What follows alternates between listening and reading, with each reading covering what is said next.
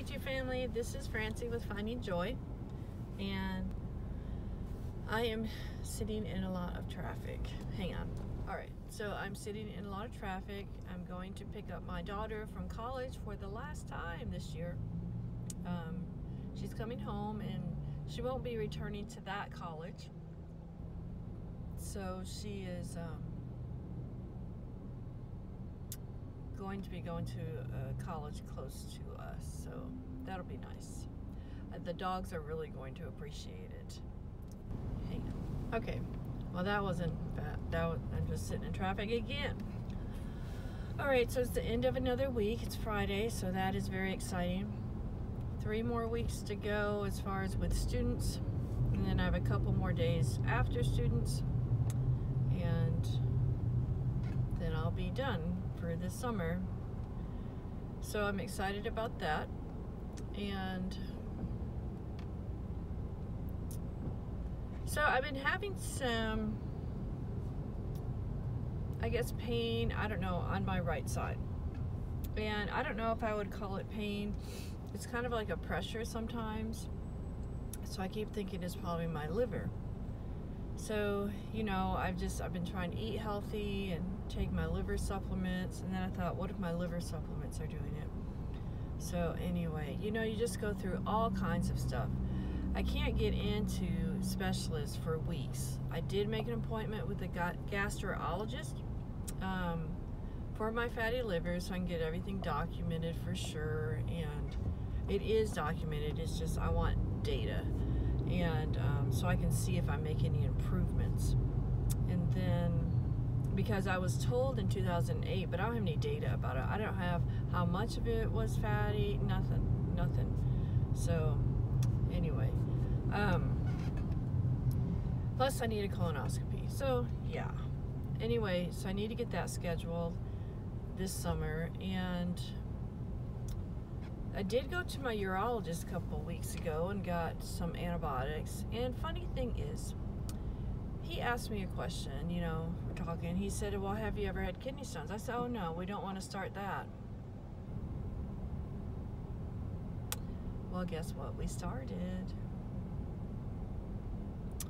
You know, I just would love to go without any health issues for a while. So I have a kidney stone, and yesterday it was really bad. And I'm just calling it pressure. Maybe it's pain, and I'm not thinking it as pain. I don't know. Whatever it is, it's uncomfortable. So when I get to the point that I can't handle anymore, that's what made me go to the emergency room. No, I actually called my doctor to try to get into my doctor, but they couldn't get me into like Tuesday, and I said, okay. And the lady is very rude to me. She was like, well, I can see here that you've canceled your bladder ultrasound that the doctor wanted you to have. I said, she said, it's like canceled 7 times. Well, it's not 7 times. Initially, I went, and no, I think the first one I did cancel because it was during my work day. So I wanted it after school. Okay. So then I went, and they were taking too long. I said, I can't hold it anymore. So that was that. And we rescheduled, and then I went to my urologist, and he said, you don't need an ultrasound. So why do it and pay for something I can't afford? No, because they're going to look at my bladder as soon as I have the money to pay for that. Okay. So, anyway, he gave me an antibiotic for urinary tract infections a few weeks ago. Well, yeah, maybe 3 weeks ago. So, and I don't know, I've had this pressure and pain in my side for at least a couple weeks, I know, because I went to my daughter's graduation with it. So, yeah. I'm not ever going to get through here. I know my daughter's so anxious to go, and she has to be out of there by 5. And I'm stuck in this traffic. So frustrating. Just cannot get through this bridge. So anyway, yeah, I have a kidney stone, and I was, you know, you think, I was kind of relieved when they told me, because I kept thinking my liver's probably worse, you know, my liver's failing. It was all, I was thinking about my liver. And when they told me it was a kidney stone, I thought, oh, thank goodness. You know, I mean, I still have fatty liver. That's still there. But I'm working on that, and I'm really hoping to get that fixed and repaired. So, anyway, I guess the joy of finding a kidney stone, is there such a thing? I don't know when it will pass or anything like that. You know, obviously it's taken a long time. But I do have an appointment with my urologist next week. I think Thursday, maybe?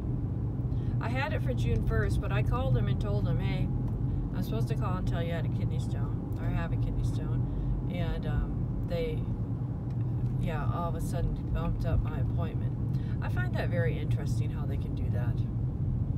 When I tried to get in before, and I couldn't. So, all right, this guy wanted to make a lot of pollution right in my direction. Thank you. Thank you for that. All right. So, anyway, on the way to pick up my daughter and waiting for a kidney stone to pass. I really wanted to work on the van tomorrow. I was going to meet a subscriber and work on my floor.